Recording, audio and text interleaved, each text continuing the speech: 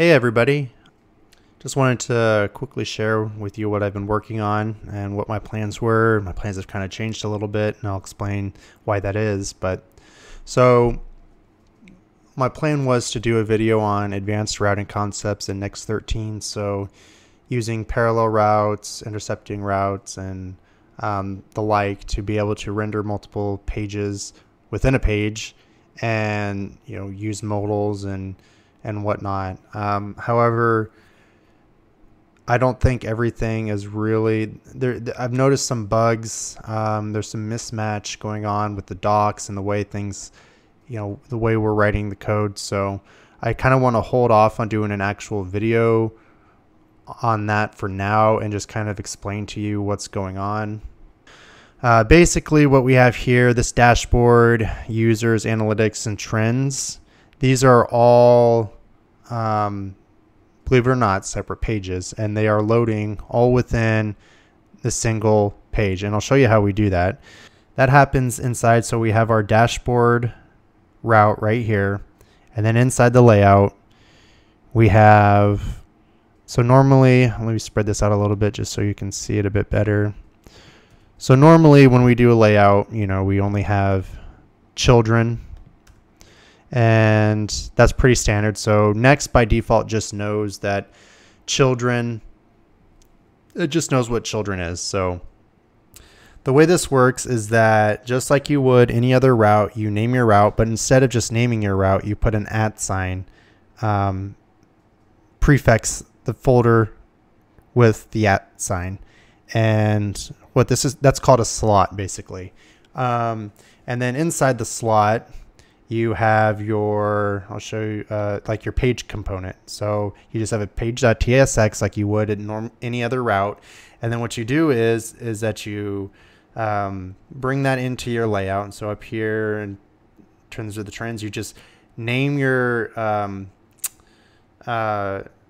name this, whatever you named your route. That has to be, that has to match. Next is very particular with the way that, it's not, you have freedom in what you name your routes and your directories, but whatever you name them, you have to stick with that because that's going to be, part of your naming convention. So you see over here, I have trends, modal, analytics, all that is just straight from, what I get over here.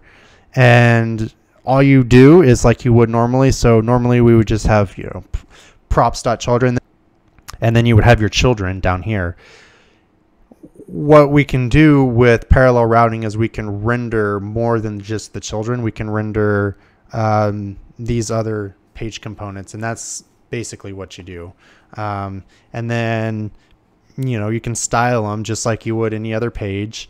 And these are server components, so you can do your data fetching. I'll show you here. And in both users and analytics, I do some data fetching. It doesn't bring back any data. It just allows me to set a timeout that way, so I can show you the different loading states. So in the API, just to show you, in the users, these are both the same. I just have a simple function up here to that resolves a promise after whatever the given input, given delay is, and that's in this case it's 5 seconds. For the other one, it is. For the other one, it's 3 seconds, so nothing too special going on there. But I did that so to demonstrate the loading pages. So you can see that with each of these pages, you can have separate loading components. You notice up here the dashboard and the trends, they didn't load because I don't have for any loading state for them, or any loading component for them. So with the loading state, this is one of the problems that I ran into, and it is kind of frustrating. But in the docs, if you actually come over here and look at the docs on the NextJS website and the parallel routes, you can see that, I think it's up here. Yeah, so you can see that we should be able to have our loading, error, and page components all at the same level. But that is not the way it's currently working in the real world. I don't know if these docs are just out of date and they haven't been updated, or if there's an actual bug with Next.js. But if you come in here, you'll see I actually found this solution on Stack Overflow. And this is one of the reasons why I decided to kind of hold off on doing this for a little bit, to see if the docs get updated and if this changes, or if this is just a bug that needs to be resolved. So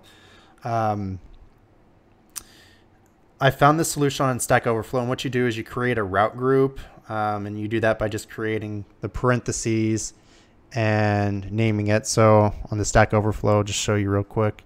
Yeah, pretty much the same problem as I did. You know, the page and the loading components weren't working at the same level, and so the solution is to just create the route group. And I will say this solution didn't, like, I had to modify this a little bit, so I had to move the loading component into the route group with the page, and instead of the loading and the error being outside, just underneath in the hero slot. So that is a little bit of a workaround. It does work now that you do that. I did the same thing up here in analytics. I just named this one group just to, you know, illustrate that it doesn't matter what you name it. Just be mindful that if you are going to use this, you do have to put your page and your loading component at the same level with inside the route group.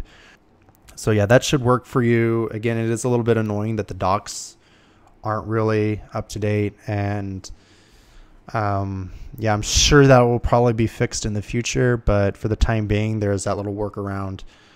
There's another thing that I want to talk about. So if we come over here, and you see down here I have a login to view. So what this is, I was intending to do with this is make this an intercepting route that would display a modal when this button is clicked on, and then if you were to just navigate to that route, it would just display the page. It's similar to what Vercel has on GitHub. They call it NextGram. It's see if there's a yeah.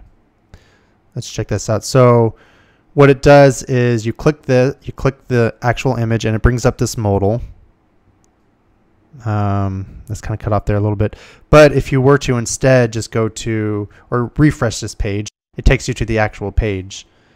Unfortunately, like with the parallel routing docs, the intercepting route docs, I mean, maybe I'm doing something wrong. So if you notice that I'm doing something wrong, please do let me know.